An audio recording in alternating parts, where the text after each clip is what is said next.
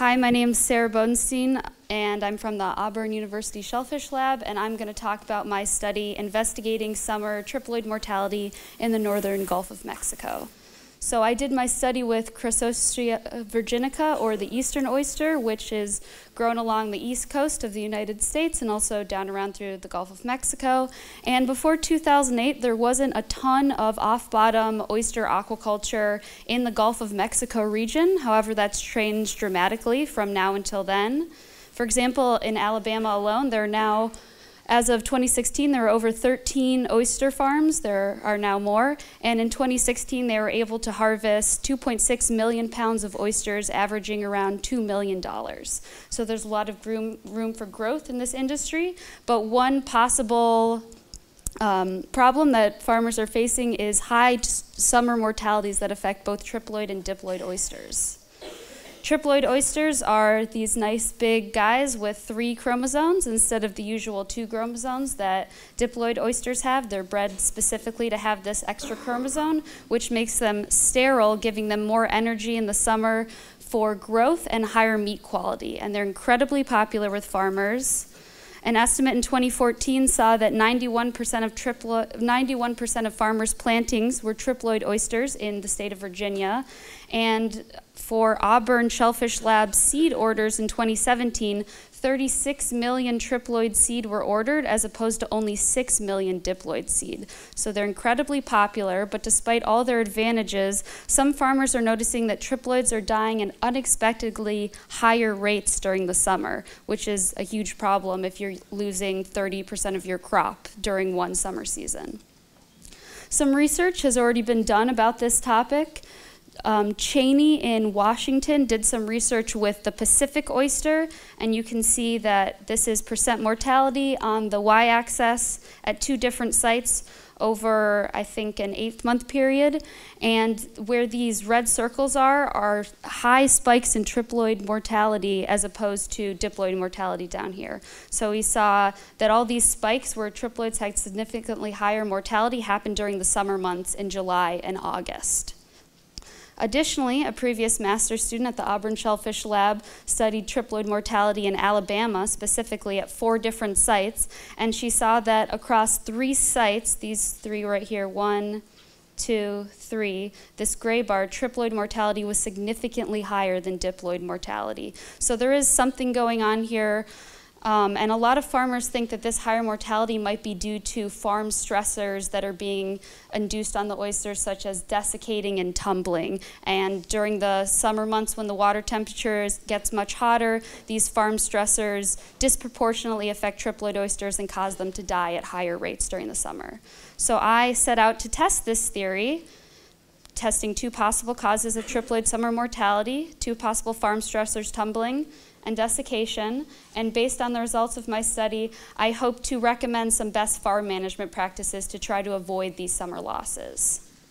So I had 3 different sites across the Gulf of Mexico, 1 in Grand Isle, Louisiana, 1 in Deer Island, Mississippi, and 1 in Grand Bay, Alabama. Here's a picture of my first site at Grand Isle in Louisiana. The type of gear I used was oyster grow cages, which are those big cages attached to the floats, so oyster bags can be stuffed inside the cages, and then the floats can be flipped up. The cages are suspended within the water column, and the oysters are allowed to feed. Here's one of my sites at Deer Island. Additionally, as many people have said already today, the cages can be flipped up so the oysters can be desiccated and exposed to that ambient air to get rid of the biofouling that tends to accumulate on them. And here's my last site at Grand Bay in Alabama. At every site, I had 7 oyster grow cages, and each cage contained 3 bags of diploids and 3 bags of triploid oysters. A little bit more about the stressors that I induced on the oysters. I tumbled them, which is when oysters are put through a large cylindrical mechanical grater with differently sized holes. This allows the oysters to be sorted by size and also chips off the fragile edges of the oyster shell, giving them a nice deep cup that the restaurant industry really desires in oysters. And I also desiccated them, which is just exposing them to the ambient air. I had 2 levels of tumbling. I either tumbled the oysters or I did not tumble them. and 4 levels of desiccation: 0 hours of desiccation, 18 hours, 24 hours, and 48 hours. This led to a total of 7 treatments, so each one of those 7 cages at each site was subjected to one of these stressor treatments. I did not have a 0 hours of desiccation by tumbled treatment, because by tumbling the oysters you have to take them out of the water, so they would be desiccating. So that's why I only had 7 treatments instead of 8 treatments. And I imposed this stressor trial in July when the water temperatures were very warm, and 1 month later I went back and assessed the mortality of all my oysters at all the sites. And in addition, I tracked growth rates of all the oysters throughout the entire summers, from May to September. Some of the results that I obtained in this experiment are as follows. For growth rate, this is growth rate along this y-axis for all the sites over the entire summer. And I found that any desiccation, regardless of the ploidy of the oyster, decreased the growth rate significantly. So you can see this 24-hour desiccation treatment and 48-hour desiccation treatment. Those oysters had significantly slower growth than oysters desiccated for less time. Now, if I just look at the Grand Isle site, the only factor that had an effect on growth rate at this site was ploidy. So this is the triploid line, this blue line, and they had significantly faster growth rate than diploid oysters throughout the whole summer. And I also saw a similar trend at Deer Island. Triploid oysters, this blue line right here, grew significantly faster than diploids throughout the summer. And at those 2 sites, only ploidy affected the growth rate, not any of the stressor treatments. At the Grand Bay site, I saw that the stressor treatments did have an effect on growth rate. Any amount of desiccation, all these dotted lines are 18 hours, 24 hours, 48 hours of desiccation, significantly reduced the growth rate regardless of the ploidy of the oyster at the Grand Bay site. Also, I saw an interaction between ploidy and tumbling.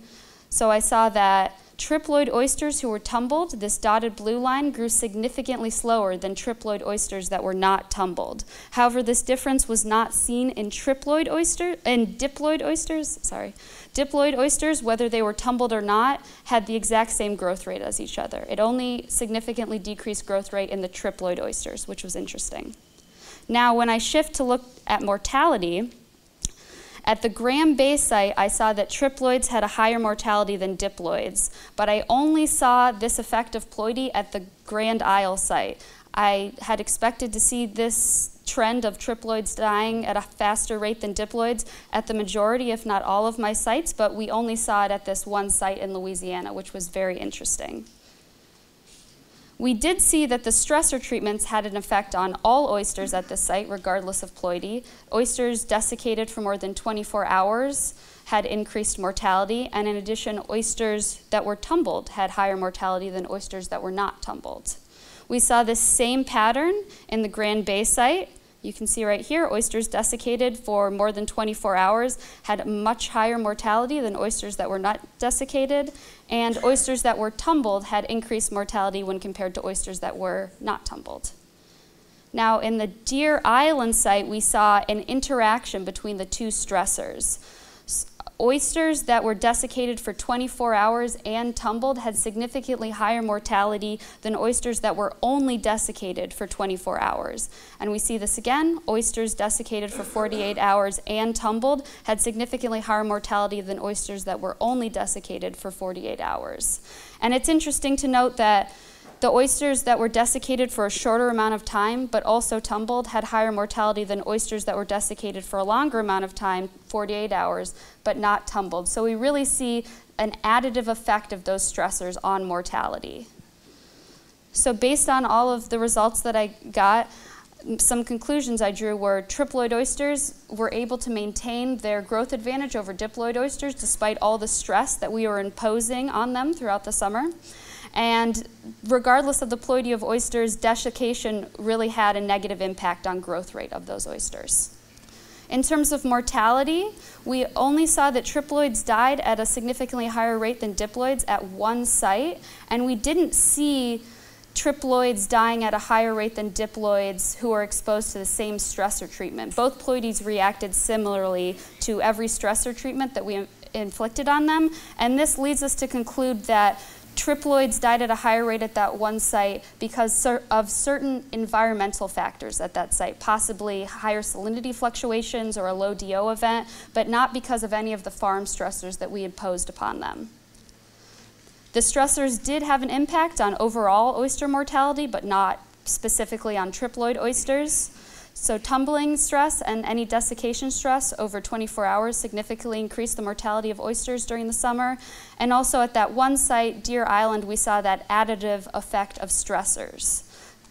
So I would recommend, or we would recommend, not to desiccate your oysters for more than 24 hours during the summer to try to avoid that mortality. And also it might be wise to let your oysters rest between tumbling and desiccation routines to try to avoid that additive effect of stressors.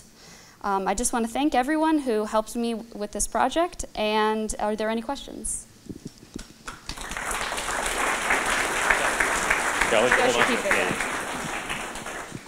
So for the oysters that were desiccated and tumbled, I took them out of the oyster grows, drove them to the tumbler, tumbled them, and then left them out of the water for the remaining time they had. So the 18 hours, they went back the next morning, the 24-hour oysters. We put them all back in the cages at 18 hours, but the 18-hour ones were flipped over. The 24-hour ones sat in the cages until 24 hours was up, and then they were flipped over, and then the 48 hours ones sat in the cages for an additional day, and then were flipped back over.